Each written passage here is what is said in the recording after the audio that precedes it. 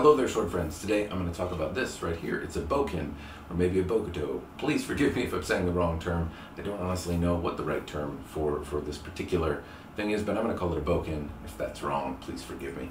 Anyway, I'm going to tell you about this one. It's from Kingfisher, and it's the first in a couple of videos that I'll probably make about bokken, because the bokken I have been using for a long time is pretty much broken, and the other one I got to replace it also broke, so I figured I should probably buy some decent tools if I want to continue learning martial arts. And this is one of the most recent purchases that I got. Now, there's a couple things to note.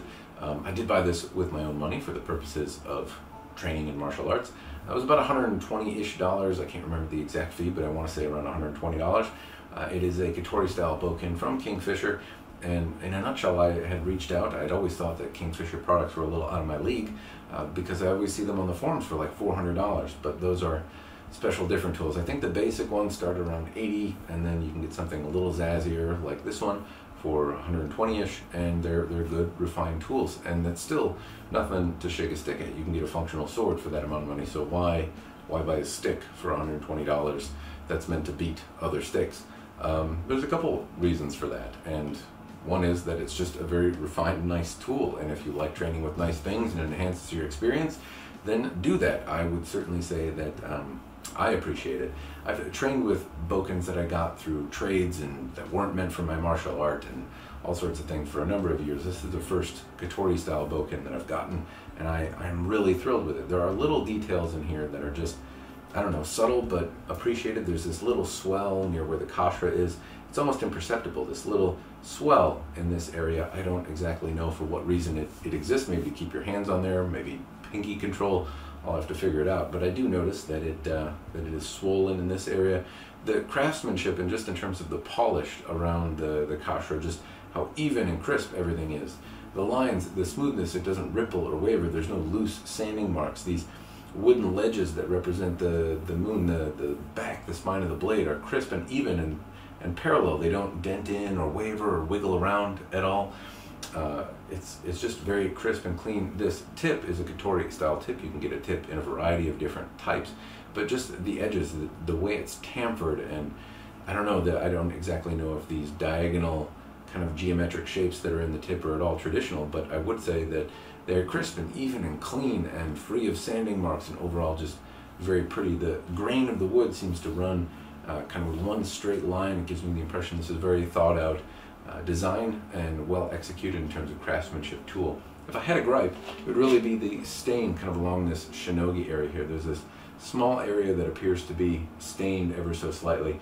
It doesn't look like a knot or anything bad, just minor imperfections on what is otherwise a almost perfect piece of wood. There's one other small stain on this side, but otherwise just a very light, beautiful color. I don't know actually what this material is made of.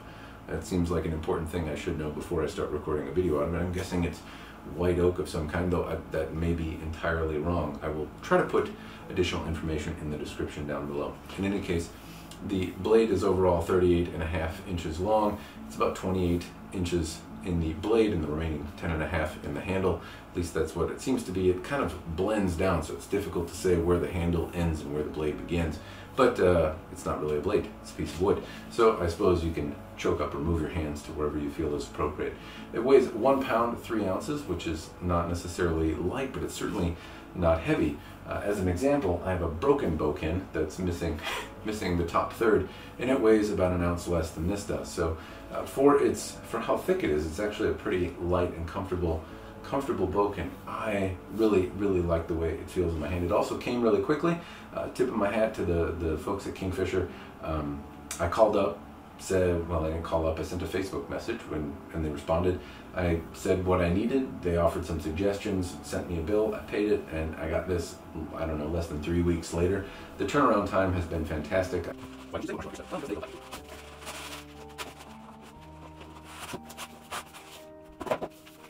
we go.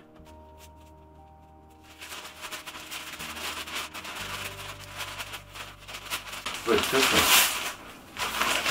There we go. Oh, yeah. Oh, that's nice. Oh, I'm showing my Minnesotan here.